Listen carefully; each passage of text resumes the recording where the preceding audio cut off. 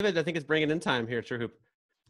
I do, yes. It's the start of a new week. Exciting times. Start of a new week. Today we are joined live from Toronto, NBA agent Bernie Lee. Bernie, how the heck are you? I'm doing great. Thank you so much for having me. How are you guys doing? Good. I'm excited about you just held up a foreign object, something I haven't seen in a long time. Do you mind showing us? Look at this. Everybody remember that? It's a Go Cup. Uber Eats. You have to support your local independent vendors.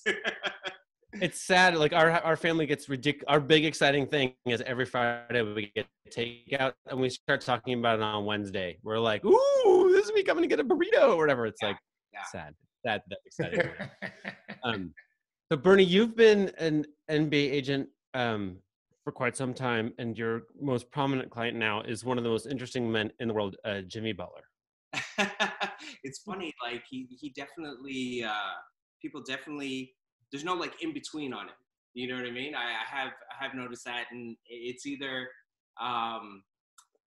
the conservative part of you views it in one way, or like the fan aspect of you kind of sees the other way. And like I see it from like the huge portion of like the other way. Like the majority of people that we deal with and encounter are those people that really like just embrace that aspect to them of almost normalcy, if that makes sense. They feel very like aligned to it. And I've noticed, like, from the prism of people look at athletes from the perspective of like, what would I be if I was in that kind of position? And he's like that guy you can look at and be like, yeah, no, I would be like that. Right. I mean, there's no guess to it.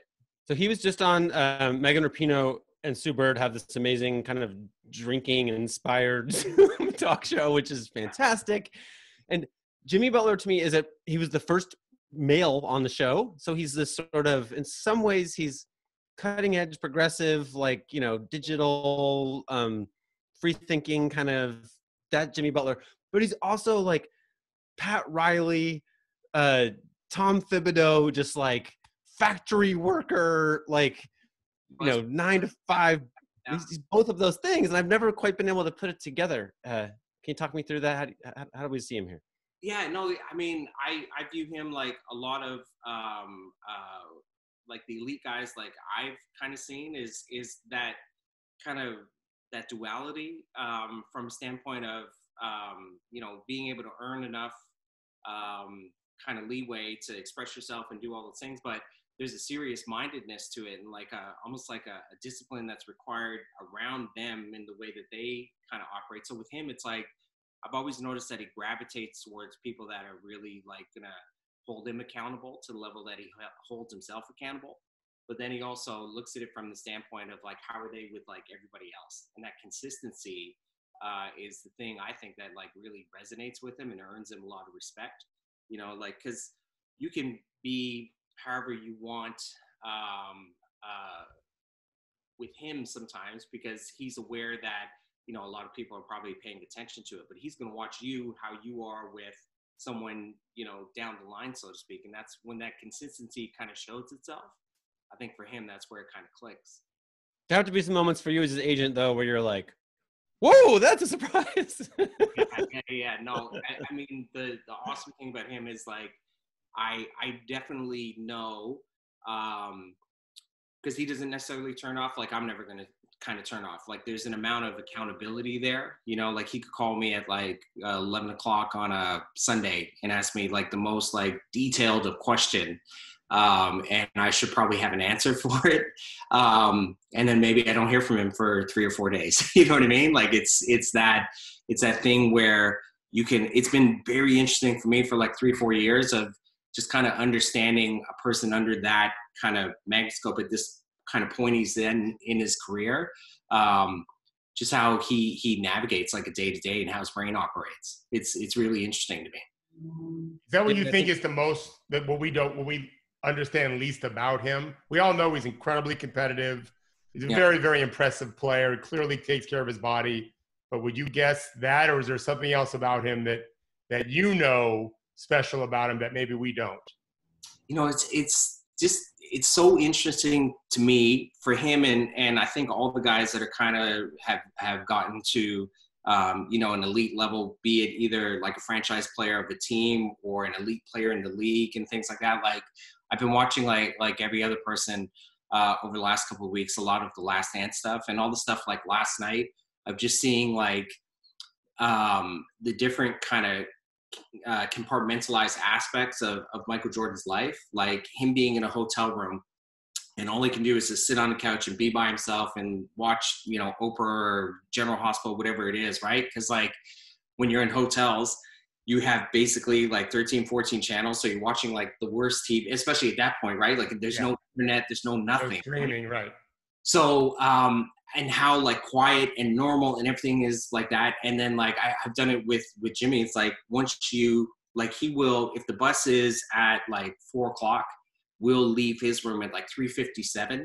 And I know in my head the space from when we walk outside of his door to get him to the front of that bus, what that next like 4 minutes of essentially like chaos is going to look like. And I see it. So I'll see him maybe every like 7 to 10 days during the season. Like this is every single day.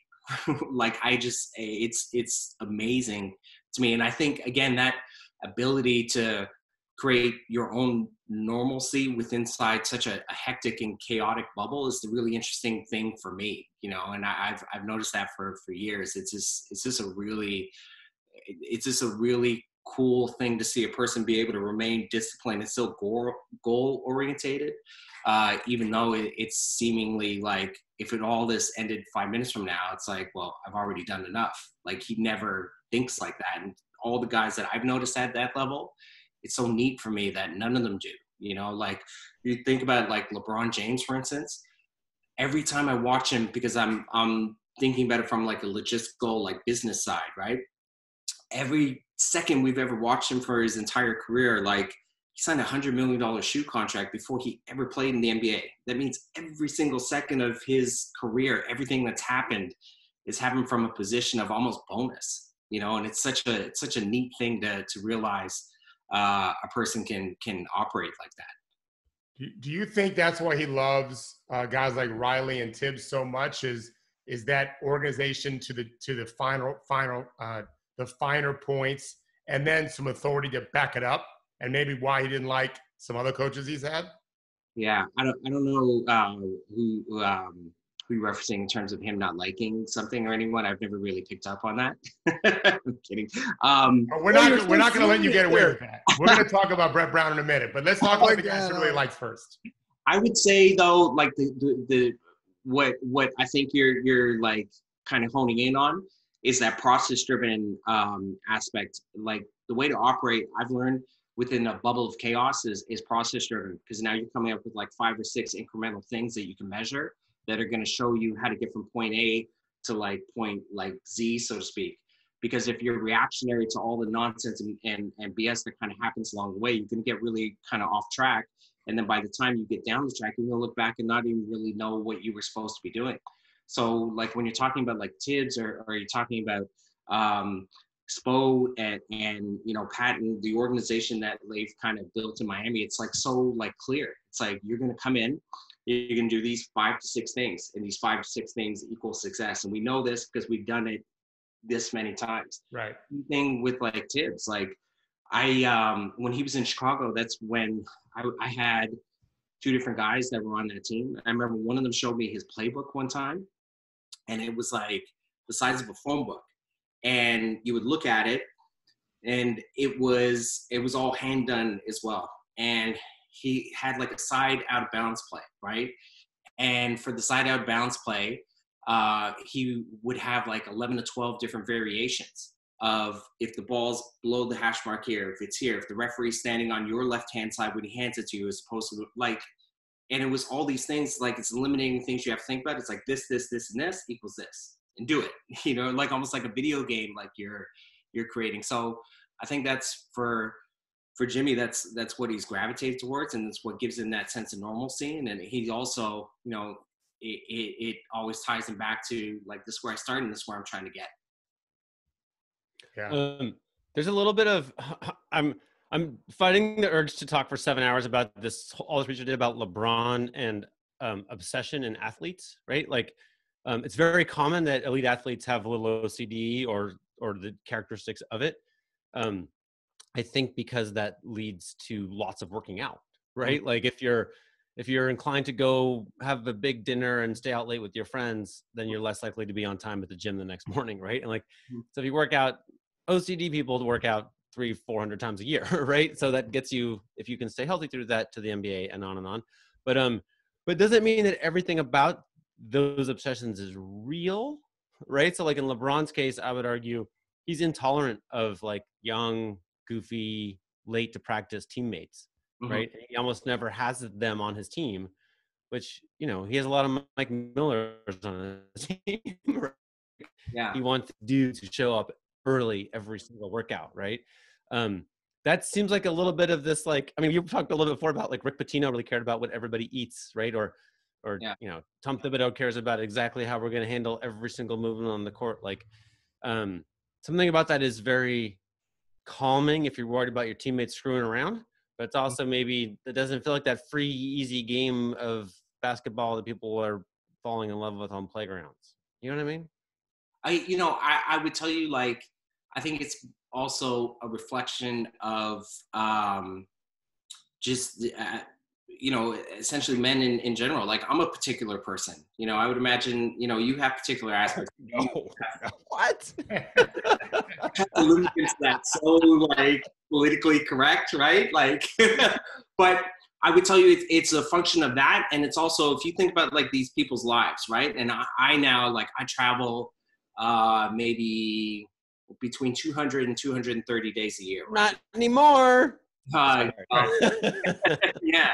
but I had been doing that. I've been doing that for like the last 16 years. It's like, if you think about the amount of like upheaval that you have just by that being your process, you're gonna like want to lock into the things that you can keep the same, because we as men, as adults, as like, you know, as a father, whatever, like, you lock into what you can control.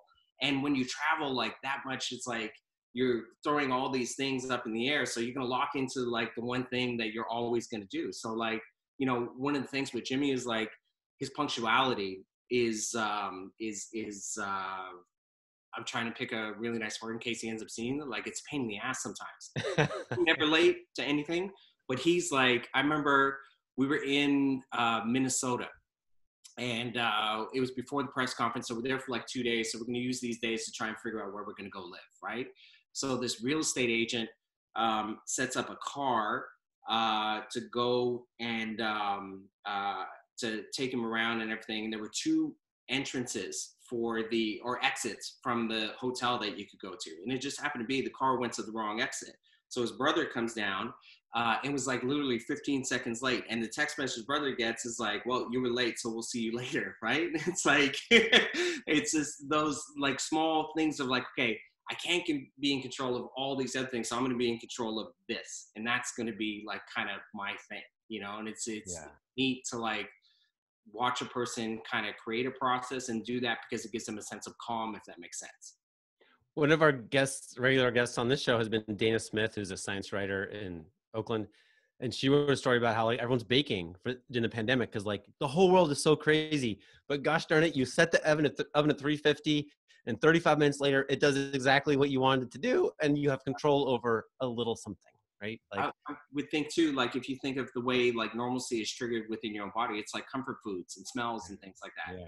So like, remember a story a couple of years ago about the Boston Celtics always eating peanut butter and jam sandwiches. Oh. And now every team in the NBA does the same thing. Yeah. Well, why essentially are they doing that? I don't know that it's like the nutritional value of those things, but it's that thing of like tying into, okay, here's normal. You know what I mean? That's what that feels like. So what are your weird travel things? What are your OCD travel habits? Coffee. Like, I got this from Jimmy as well. And there's a trainer that's always with him that works for the team, Armando Rivas.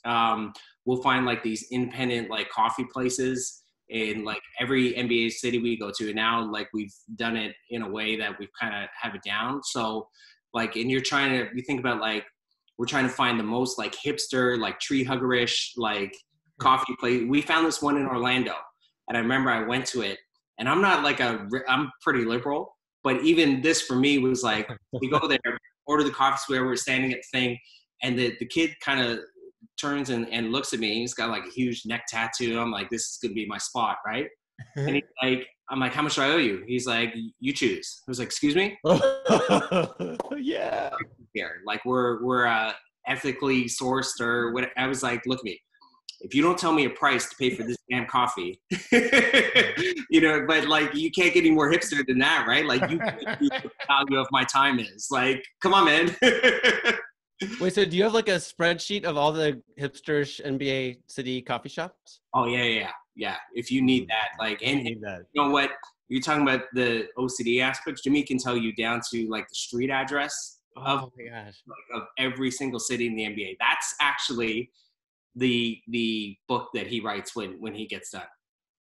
Oh my gosh. This is the delightful news to me. Like, I love this. Yeah. I had a funny, I was, in Cleveland for a week for the finals years ago. And at that time, the coffee thing wasn't totally ubiquitous. It wasn't like every city had that coffee shop you're describing, but Cleveland did. And so I made the journey from my hotel to the coffee shop that I thought would be the one I wanted to go to, and sat down there to work for the morning. And like the NBA came through the coffee shop. Yeah. I was like holding meetings, like, oh look, here are my coworkers. Oh look, here's Matt Dellavedova. Oh look, here's Bruce, the Warriors assistant coach. Frazier. That's always Bruce Frazier. Yeah. Just pull up a chair. Like, we're all Googling the same crap, right? Found one in Shanghai, and like I'm literally like, and hopefully I'm not like outing it now. And now I'm gonna like ruin it for him, but you walk in these places and they are not places you would be expecting to see like Jimmy Butler walking in 3 hours before the game starts. So you always get the look on people's face like, are you? It's interesting.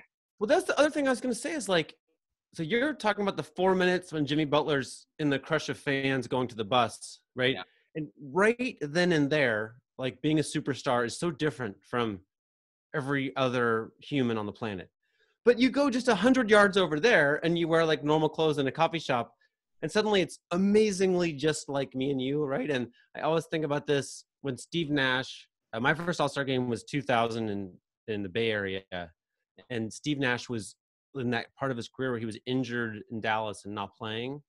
And he was just like this forgotten man. I mean, and at some point we took some bus to some obscure secondary media dining that was like away from the crowd. And, I'm on where the free food is. I'm a freelance writer and I'm with my editor, I think.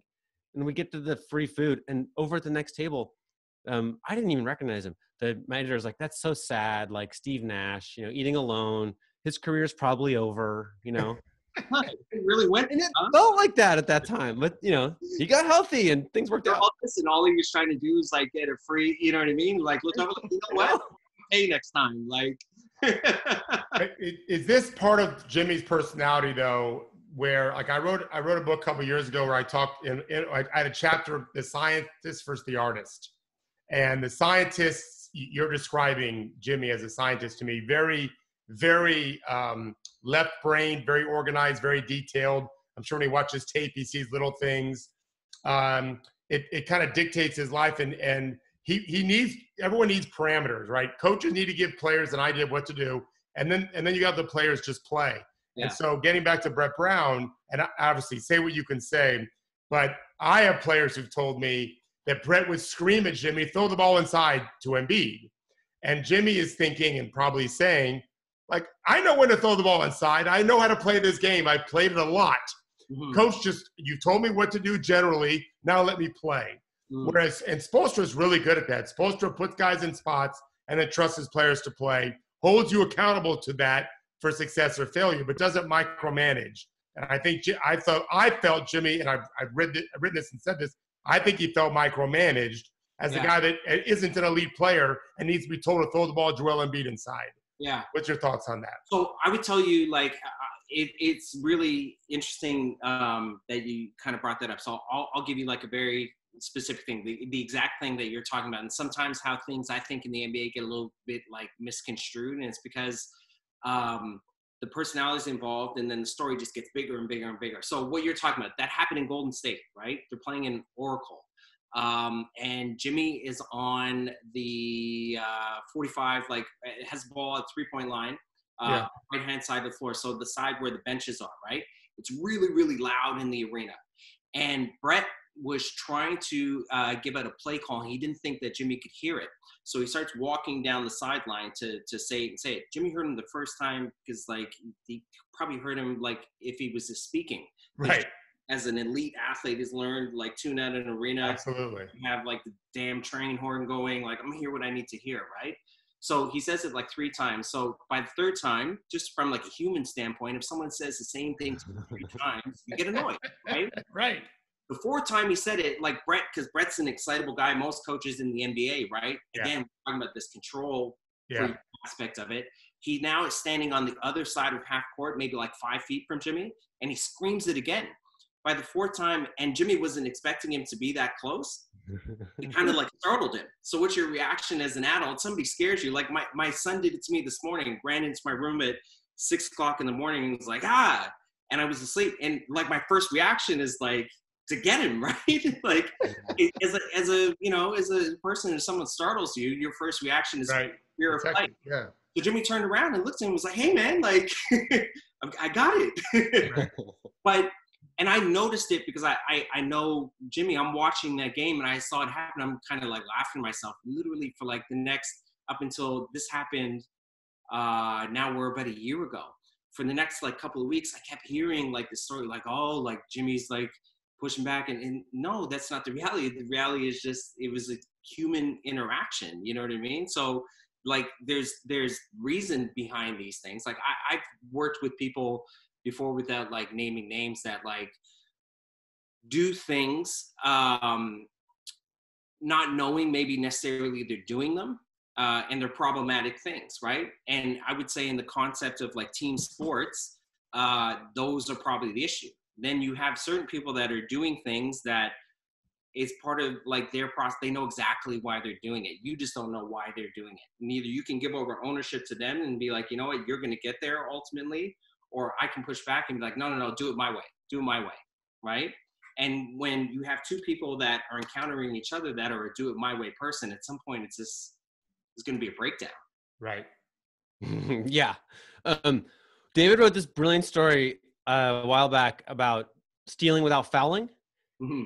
And we looked into some numbers and blah, blah, blah. And, and found some superstars of it. And almost everything that happens on the court, David he's already noticed it and cataloged it and can discuss why it's happening. But Jimmy was in a category by himself, and David's like, I don't know what he's doing. Like he's just, am I this right, David? Am I saying this right? Yeah, his steals per foul ratio was just ridiculous. Most guys who steal a lot foul at least some. Jimmy, and I watched a lot of tape on him. That's one of his really elite gifts. But I think also goes to his scientist brain. He's done the analysis, maybe not necessarily written stuff down, but it's in there, and he can read the game, so he knows what's happening sometimes before the offensive player does. But what do you think he's doing, Bernie? How's he doing that? Yeah. Where that comes from, it comes from that instruction aspect, right? So when he came into the league, he was a rookie. He was like the 15th guy. Like I really wasn't going to play. He's playing for Tibbs. So the thing that he learned in his head is like, okay, if you tell me to do something, I'm going to do it and then some, right? So one of Tibbs' biggest things is playing without fouling, right? Because he doesn't want to give the defense the opportunity to have set defense. It's kind of like the Bobby Knight thing. Bobby Knight his teams would continually shoot more free throws it was some stat where he didn't really foul that much, right? And the reason that he was doing it because he didn't want to consistently and constantly play against set defenses. They would make more free throws than the other team would attempt. That's correct. That's exactly the ratio. It's like don't foul. So Tibbs tells Jimmy, don't foul. So Jimmy's like, okay, I'm gonna do that times 100, right? Mm-hmm. Then it progresses over the course of time where he's trying really, really hard not to foul. And I've seen it like kind of evolve over like the last couple of years. And again, I hope I'm not telling like a secret that's going to change it for him. And Kawhi's like this as well. And Kawhi's the other guy that has in the history of his career has more steals than fouls. If you watch the both of them, they don't show up the referees. Like they'll be irritated here and there and everything like that. But if he has something to say, Kawhi doesn't say anything to the referees basically ever. But if Jimmy has something to say to a referee, he never like looks at him and is like, hey, you, or he always will be like, we'll call them by name. We'll wait till the free throw, wait till it stops. So nobody really like, he's not like really irritating the crap out of these guys. Right. Right. He's not calling them out. Yeah. Right? Well, he doesn't make a TV moment. Exactly. Right. And Yeah. I remember he told me a story. They were playing Brooklyn in the playoffs, and one of the players on Brooklyn's team, a younger guy, didn't think he fouled, and he turned to the ref and he looked at him, and Jimmy was standing next to him. He turned to him and he was like, hey man, like called him something innocuous, like didn't refer to him as a person. The ref looked at him and he was like, hold on a second, who are you?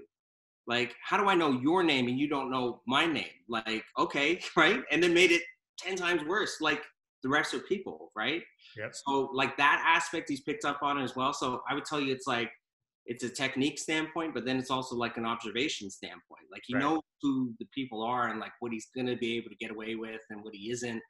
And now he's earned that reputation where generally, like, he's not going to foul a lot. So, like, from a human standpoint, the refs aren't expecting him to do certain things in situations. There's David's story had this other thing, which I love, which is basically when it's a conventional basketball moment, right? Like someone's got the ball in position to score, or whatever, like you got to be, you know, we all know the rules, but when there are breaches, right? When there's a loose ball or sort of a chaotic moment, like your story was about Kawhi, right? But you can go hell for leather in those moments, right? Like this is when, like once the ball's knocked free, like you can do anything and get that steal, basically, right? Anything like on the sidelines, right? On the sidelines or like half court when someone's trying to avoid like a backcourt or whatever, and then there's a point of contention, and what the tension point actually is what happened to the ball. Like Charles Oakley was like amazing for this, right? Like you can run through no one's looking at that. You know what I mean? It's like, we don't really care who hit the ball. Like you just split his head off a camera. Like it happened, right? But it just, again, it's kind of human nature. It is hard. I mean, I feel sorry for the ref. They're close up in that moment you're describing. The ref is close and has to see that foot out of bounds or whatever, right? Like they cannot see the like trucking the guy. So it's been the interesting aspect of review, and now we've noticed, right? So if you review an NBA play, you're going to see 3 different things that you weren't even thinking about, but now that's not part of the review. But you're only getting to the end point, and you're like, well, what do like? And that's the beauty of like, because again, basketball is a rhythm game. It's an organized confusion game. And you're coming up with sequences if you've done it for a bunch of times. Like this sequence typically goes like this and this person reacts here and that, right? So it's the same thing like with the refs kind of, right? There's an ebb and flow, like I'm going to miss this, but I'm going to get this. I'm going to get that, but it's just kind of what works. And when you try and make that finite, I think that's where, you know, there's been a little bit of a transition to it. Like the coaches challenge stuff.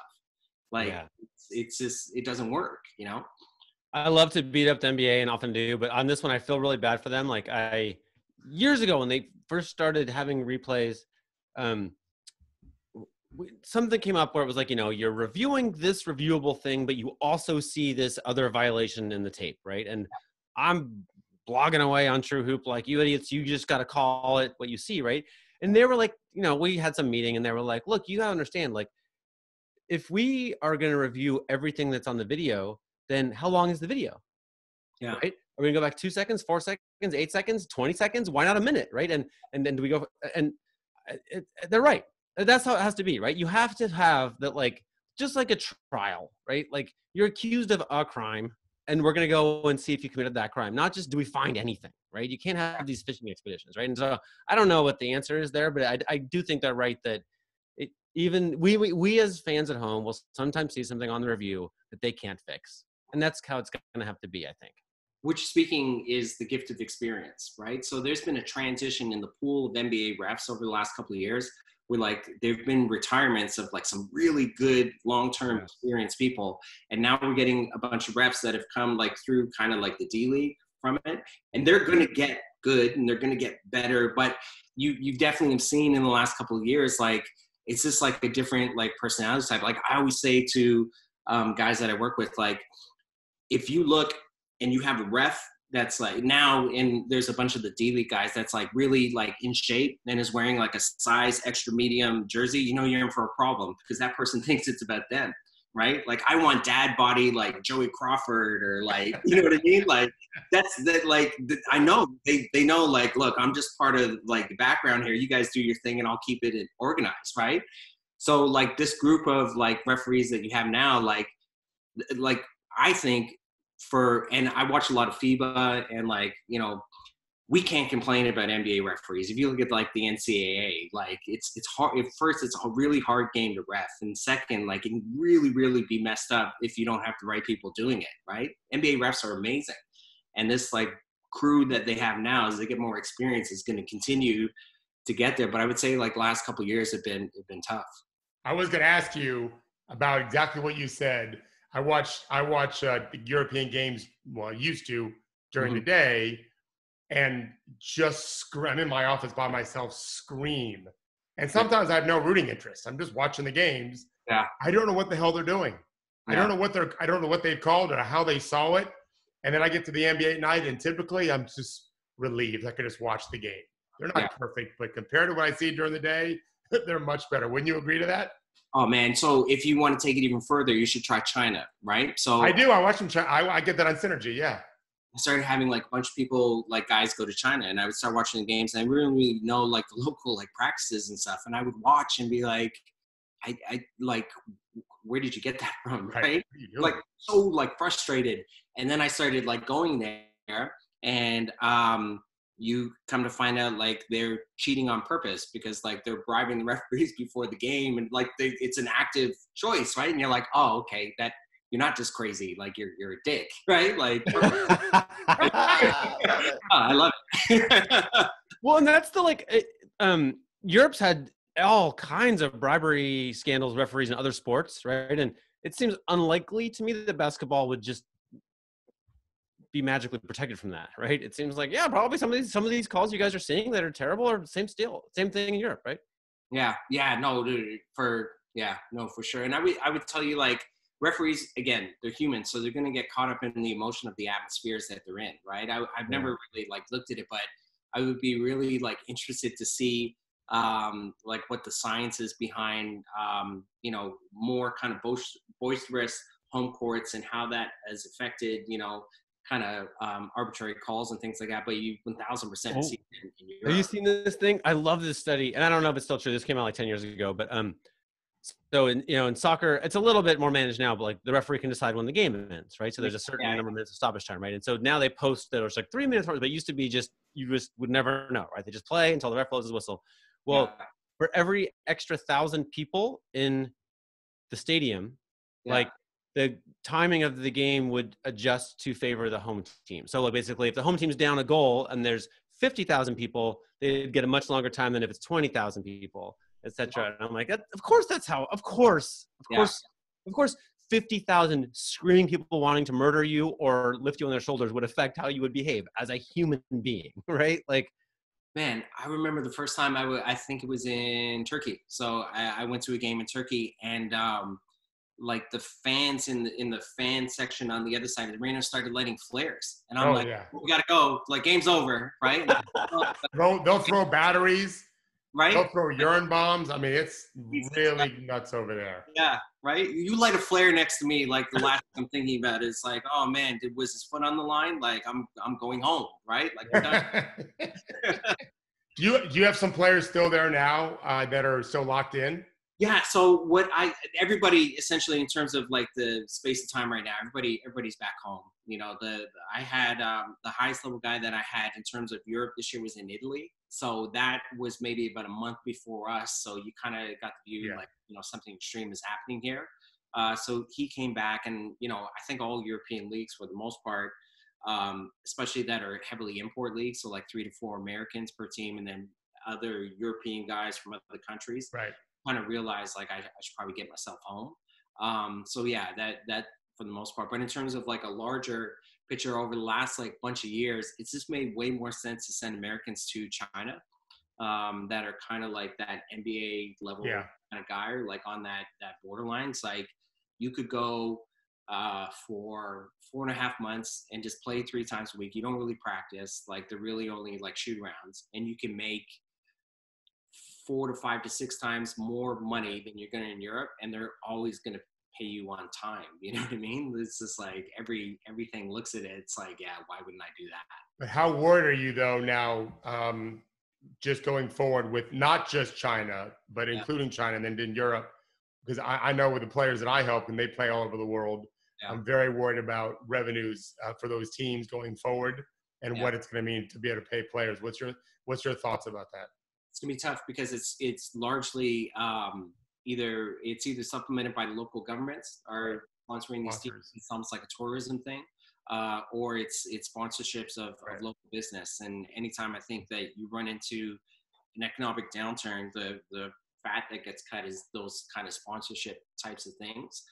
So in terms of Europe, yeah, it's definitely I would say the next like 12 to 18 months are going to be really, really difficult. I think in Japan and China, where people have kind of been pushed and funneled more as it is, I think you'll kind of see like a leveling off and maybe a little bit of normalcy. And then, hopefully for a lot of these guys that are guys have been playing in mid to higher level European leagues, now with the G League unionizing and kind of doing some better things, maybe this becomes a better option. So they're going to have, essentially 31 to 32 teams. So that's 300 jobs right there. That, hopefully that becomes a better option for those guys to, maybe be able to have a bridge point in their career, make some decent money, and just kind of see what doors that opens. What do you think about this G League thing? Sorry, I know you want to ask the same question. Yeah, no, just we've talked about this. Henry and I have talked about the G League could have the greatest season in their history next season. And based on pure talent, because of this opportunity, what happens from there? There's a lot of different variables, but we could have one of the best leagues in the world, and the NBA in America because of the opportunities in for the G League right now.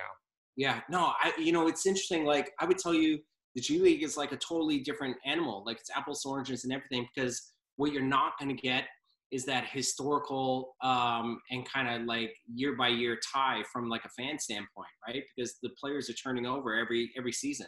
So like you're not going to have a person play for the Maine Red Claws for like 4 or 5 years, and and that's where college, has an advantage where European leagues and things like that. But just strictly from like a talent standpoint, now you're talking about like two different things, and I think, if anything, they're segmenting in the right way, because like I don't know that the NCAA is supposed to stand there as a development model for the NBA. Like that's not their purpose. No, they've taken that purpose because it helped them from a financial standpoint, and they've kind of put up with something maybe they're more comfortable with. But it was time for them maybe to cut the cord and do something that's better for them. And by them doing something better for them, it'd be better for them long term. It'd be better in terms of campuses, everything, right? And how their coaches have to operate. And then for the players that we're talking about, they're going to be able to go to, some of these G League opportunities, be better for them as well. Ultimately everybody kind of will benefit as they get through that transition of okay, this is something different. Now we all got to jump up and down and scream and blah, blah, blah, and move on from that. It'd probably be better for everybody. I apologize. In our little prep, I had some anxiety that we were going to talk about 5-star basketball camp the entire time, because you guys both worked there and the stories were sounding great. And I was like, we should talk about Jimmy for a second so we can just get into the 5-star portion. Now we're pretty late in the show, and already my head is like this LeBron, Rick Pitino story you told us. like you guys need to talk 5-star. We need to hear his story though about when Howard Garfinkel, one of the two founders of 5-star, hooked you up with a job opportunity with Kevin O'Neill. If you don't mind telling that, we'd love to hear it. I noticed, like, when I first started going to 5-star, I'm like 19 years old. So I was like that college player that realized, like, within like the first 10 minutes of my first college practice, that like I loved basketball, but I was not as good as like anybody else, right? Like thankfully, like I was better in high school, so I was more like recruited. But like by the time I got to college, like there were managers that probably could have gave me a run, and like I just wouldn't give them the opportunity to. So I was like, I want to make this my life. So like, how am I going to do it? So then you start thinking in your head, like, okay, well, I'm going to have to be a coach. Like that's like those who can't teach kind of thing. So my generation is like 1998, 99. You go to like 5-star, right? I read all these books about it and stuff. And like, I had just been a sponge for information like that. So I go to 5-star, I get to 5-star, and I realize everybody like I wasn't smarter than anybody else, right? Like everybody was essentially there for the same purpose. Like you go there, you want to be in like a job market, you want to Garf to like you. He seemed like he was like the rainmaker, right? Like he would open these doors and everything like that. My situation is even more unique in that I'm Canadian. So my job market, like I don't have a US work visa. So I can't go be like a high school coach in Arizona, or I can't go be like a D3, assistant coach. Like I don't have a job unless somebody wants to marry me at that point, but like, why would they, right? So I can only work in Canada, and there's only one paying basketball like in Canada at the time. It's the Toronto Raptors, right? You talk about feast or famine. So I spend the next 4 summers working, and David, you know it, I would do these things called Ironmans. And what it was is like you would work all 5 sessions of 5-star camp in Pittsburgh, and it's like 110 from like 7 o'clock in the morning till like 10 o'clock at night when you're doing like bed checks for like $120 a week, right? It was pretty awesome. But the trade-off is you're gonna be in this bubble, you're gonna learn. Like during the time I was doing that, like I saw Carmelo Anthony, Chris Paul, LeBron James, Chris Humphries. Like Michael Jordan came and did a one-on-one lecture. Chris Humphries is so happy to be in that list. He was a great player. No, so nobody would know. He actually was probably a better swimmer. He should have been swimming at the time. Oh, what? He was a lottery pick. Yeah. And Michael Jordan came and did a lecture. And this was like another lesson for me about like the way like elite athletes in terms of basketball just do some things innately and don't know how they're necessarily doing it. So he comes to do like this lecture of one-on-one moves, right? You think like, oh, I'm going to learn how to take people to basket from Michael Jordan. So for the first like 10 minutes, he has a mic and everything he's trying to do. He couldn't like explain it. He couldn't talk his way through these things. And he got frustrated to the point where he was like, you know what? Who are the best 15 guys in camp? Stand up one by one. And he just played them one-on-one, like one after another. And he'd been retired for like 2 years at this point. And I think he probably like golfed, like, that story that was going around with him and Jeremy Roenick drinking beers stuff. Like I got the impression maybe that was his like thing, right? He went through these kids like they were like pylons, like, and they were really, really good, right? So I do this my entire college career. The payoff is supposed to be that Garf is gonna like take care of me at the end, right? Again, I have one place that I can work. So at the end of my college career, like sun, moon, and stars align, Kevin O'Neill gets the job as the head coach of the Toronto Raptors. And Garf turns to me one day, he's like, hey, and I've been waiting for this, like, hey, for the 4 years I've been coming there. It's like, my guy just got the Raptors job. And I'm looking at him like, perfect, Garf. Like, and he's like, I'm gonna set it up, and you're gonna go work for him, basically, right? Like it's no frills or anything, right? And I'm like, okay, perfect, right? Like I'll like start setting up my 401k. Like I'm really, really worried about me, Garf.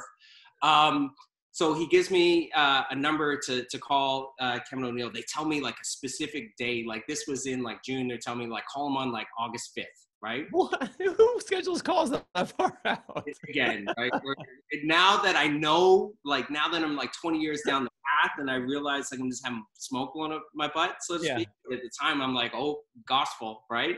Yeah. So for the next like 42 days, I'm doing, did you guys ever watch the TV show The Sopranos? Oh, of course.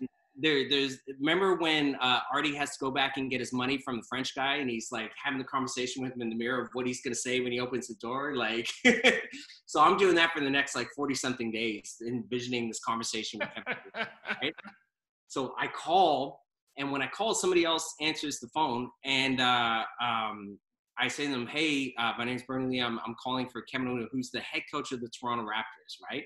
Are you calling the Raptors, or are you calling some house, or what is this number? Calling, like they gave me a number, me an office number essentially. It's, I guess before like cell phones are prevalent or whatever, like could have been so many different ways, right? My life could be so much different right now. But, they gave me like this office number. I don't know, like so. The phone answers and it's like this like a woman's voice, and it's clearly like a like administrator person, but this wasn't part of like my mental plan. So like you just hit me with the okie doke, right? So they're like, I'm like, hey, can I speak to Kevin O'Neill? They're like, he's not available right now. You want to leave a message? Leave my message. right at the end, she throws me another curveball. She's like, "Can I tell him what it's about?" And I'm like, "Yeah, they told me to call him about a job, right? Like, maybe you'll just give it to me. I don't even got to talk to him, right?"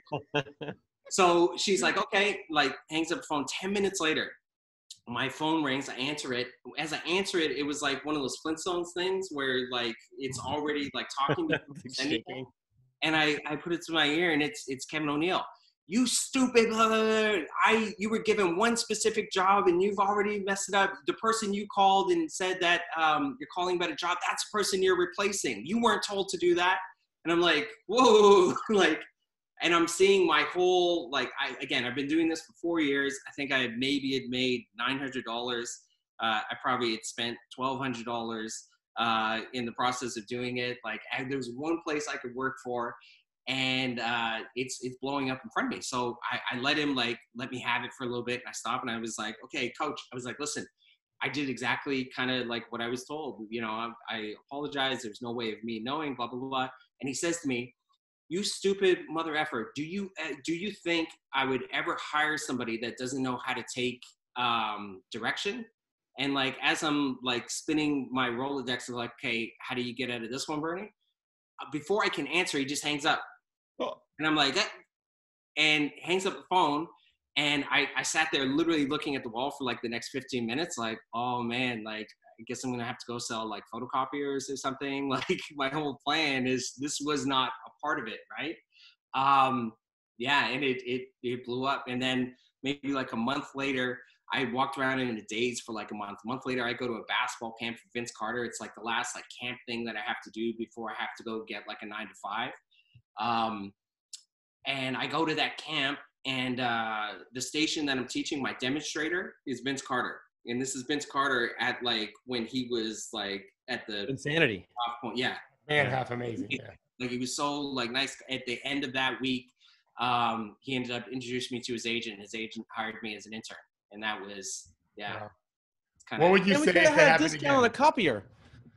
I want to hear, what would you do if you replayed it? How would you answer differently? I wouldn't even have called Kevin O'Neill. That's a great answer. I don't want to work for you. Like, what's he doing now anyway? Hopefully not coaching. But please say he's cleaning your car right now. Oh, man. He was always a schmuck, as we like to say in my religion. Just a mean guy. Would be like, you know, because now in my career, I get a lot of the guys on the other end, it's like, because I've done a lot of stuff in China. So once you've gone to a point where you've burnt like all your cards of working in the NBA or the NCAA, and you're like your mid-50s and you still want to work, these guys want to go to China. So I would imagine, unless he's heard, I've told the story a few times, if he hadn't heard that, I probably would be getting a call from him over the next little while. Right. So I would have the choice of like, "Hey, you remember this?" So Bernie, near the end of every show, we bring in our hero, Gerard Hector, and he asked a question on video. Maybe we should do that. We've had some other questions too, but time's flying. Gerard, pro tip, he has a good story about LeBron and Rick Pitino. If you want to ask about that. All right. I'll let him read that one in. Bernie, do you have a story about LeBron and Rick Pitino? You don't have to do that one if you don't want to. I want to hear the story. I don't know. I don't. Rick Pitino's back now, right? Like he's in Iona. I mean, whatever. He's not watching this. It's fine. When I worked at 5-Star, LeBron James came as a camper. So he was like 16 years old, right? So at that point, he was only like 6'7", maybe like 230 as opposed to like 260. But he was the guy that like everybody in America like wanted to recruit, right? I think he was in the 10th grade. So that week, all Garf's friends got to come and do like lectures, and it was essentially their like selling point to be able to show LeBron maybe they should come play for him in college, right? So I think it was like maybe the second or third day. The first guy, David, you'll appreciate this. First guy was Pete Gillen, right? So like the ultimate like Garf guy, right? So Rick. So is Pitino, for that matter. Yeah, 1,000%, right? Because they're 5-star guys, yeah. Rick Pitino comes like the second day. Rick Pitino's thing is like he's probably still like this to this day. He really wants to show you like how hardworking and intense he is, right? And that's how he wants like you to be. So his lecture was based around the ability to work out on your own.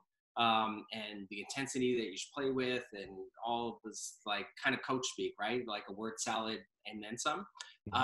So he pulls up three people to come demonstrate and do this with him, and shockingly, one of them is LeBron James, right? So he stands under the basket, and they're at the free throw line. He's like, "I'm going to show you. This is how hard you have to play." He's like, "Come at me. I'm going to take a charge," right? Rick, I think, is maybe 5'10", like 135. Ron's a little bit bigger. So like the first time, like Ron comes in and is like really like, "Oh, hey," right? And he looks at him and he's like, "I'm going to show you how intense I am." He's like, "No, I really want you to do it." Like he's got a Madonna mic on, really like kind of like tries to light the fire. So you see LeBron kind of looking at like, one, this old man's crazy, but two, like now he's pissing me off, right? He goes back to the free throw line, puts his head down and goes, and I swear to you, like he once ran through a client of mine, John Lucas III, Yep. I got to see it like years later, but at this point I had never seen him do it before. He took Rick Pitino off his feet to the point where like it would have been like one of those like Duke like college charges where you're like, oh, like the ref really would have like sold it. But Rick Pitino had this mic on him, and when LeBron hit him, the sound that he made was like his soul emptied, like was What happens when you stand in front of a freight train? You know, it's probably not a good idea. You know, I say this all the time, Bernie. I say that I don't know how often you get on the court with your players, but I have literally told players of mine who don't always look like LeBron, but they're all in shape and much bigger and stronger than me now. I would say, if you hit me, like I get out of the way like a scared dog in front of cars. Yeah. And I looked at one of them and I said, if you hit me, I'm going to fall apart like Mr. Potato Head. Yeah. Arms and eyebrows are going to come off my body. I'm an old man. I'm in my 50s. In my 30s, I'd have mucked it up a little bit, but like I can't imagine being hit by LeBron. All the time that like go and like try and break up fights and stuff like that, or like even Nuts. like practices, like it's a part that you don't necessarily see. Like there are fights that break up, or coaches sometimes that like will get into it with a player, and you get to that spot where it's like, okay, what's the next thing? The next thing is a fight. And those coaches don't back down from that. And it's like, you know, like I had this one coach that was in the G League, and he had this one guy on his team that was like, he was prone to, you know, he was going to do something at some point. And I remember I said to him, if this ever happens, just know, you just got to get him to the ground and then people will help you. Right? Like whatever you do, like just tackle and just pray, right? Like, but Nuts. Players are so insanely huge. You can't even. I had a game this year. You guys are like this. So I normally didn't sit on the bench because my son played, but for whatever reason, I think our offensive coordinator couldn't come. So the head coach asked me, because it was all my offense anyway. So I sat down, and it was the roughest game we had played all year as a post-grad team. So a bunch of college-age kids. And the referees didn't call anything. It was a morning game. They were lazy. And we had a big 6'11" Romanian kid that I thought had a pretty quick temper and a rough kid. And their team was really rough. And I never say a word to the referees almost ever. For what you said about Jimmy Butler, I love that. Be respectful to them, and you'll get calls back. That's how I felt. But clearly this game is getting out of hand. Plus, my beautiful boy was on the court. I don't want him to get smushed. Yeah. So I'm chirping a little bit like, guys, you're going to lose control here. Timeouts. All the referees know me at this point. I'm like, guys, you're losing control of this game. So sure enough, our Romanian kid gets fouled 120 times. He starts throwing punches. A brawl begins to ensue from a couple players anyway. I don't remember this, but I've seen it on video. While this is happening, I leaned back in my chair and did this. I'm like, oh, God. Because what I didn't do is get on the court and start throwing punches with these people, you know, a third my age almost. Nope. Yeah. No That's nuts by Pitino. But this is a vacation move. This is I love it. I'm like, guys, my way of saying, don't mess with me. I served my time. I paid my dues. the ultimate I told you so. Underbelly to show, like, I'm not the enemy, right? Like, right. You guys exactly. Like, when we run out of energy, I'll be here to have the conversation we need to have. But and if you have a margarita, you could bring it to me. hey, Bernie, quick question for you, Bernie. Go ahead, Gerard. Obviously, for so many people, guys like Jimmy, right, their gift is their curse, right? Like, Jimmy bet on himself like his whole life, which is why, of course, he has so many problems with guys like Karl Anthony Towns and Andrew Wiggins. And it's like, you're so talented, why don't you work, right? But have you ever, and what you can share with us, get into his, what's it like where you have an idea for him where you know, look, I think this is best for you, or you're trying to convince him of something, but he's just Jimmy. He's like, nah, I'm not doing that. Like, I know this is me. Like, what are those kind of conversations like, if you can share? I mean, I would tell you, like, the gift of every, like, human being walking the planet is perspective, right? So, like, the gift with him is, like, having enough of a relationship that he knows, like, you know, I'm not just gonna pop off just for the sake of, like, kind of hearing my own voice, and he can tell me to beat it, and he can tell me, like, you know, he doesn't even have to acknowledge that he's heard what I've said, you know what I mean? Like, that's not necessarily the point. Like, I know ultimately with him that there's nothing I'm going to be able to tell him about himself that he hasn't thought, like, a couple of days ago. It's just a matter of, like, verbalizing and maybe talking it through, or, like, saying, like, this is the perspective that's outside of your own head, so to speak, and then you think about it. And that's true for me, that's true for you, that's true of everybody, right? Like, the gift of perspective is that's it, right? Like, it's been so interesting with me. You know, we're watching, like, the Last Dance stuff, we were talking about it earlier, and, like, Shaq and Kobe and, like, all those things. Like, if you look at it, all these guys that in the moment that have been in these things, that these confrontational, and it seems like life-defining or altering, you know, situations at the time, and nobody can, like, just calm down and whatever.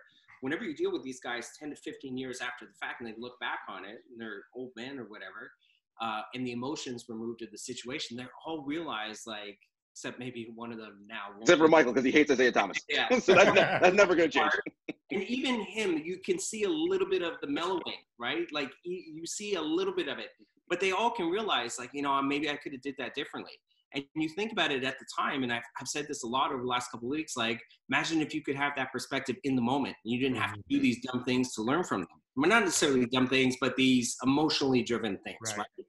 So it's like, it's that introduction of, like, perspective, but I don't ever offer that perspective from the standpoint of saying, like, I'm right and you're wrong. It's like, well, maybe you could think about this as well, and then, you know, you come up with, like, a rounded thing, right? But I don't ever do it from the standpoint with him or anybody that I deal with, that I know better than, you know, essentially you know what I mean? Everybody knows what's best for themselves, I think. Sometimes they just don't want to admit it. I feel like you just wrote a self-help book that I would buy. I always say, if I could live my own life the way I tell everybody else to live, do as I say, not as I do. Yeah, no, I wouldn't even have to work. I would just walk around being happy. We can't do better than end there. That's, like, the best possible ending of a show.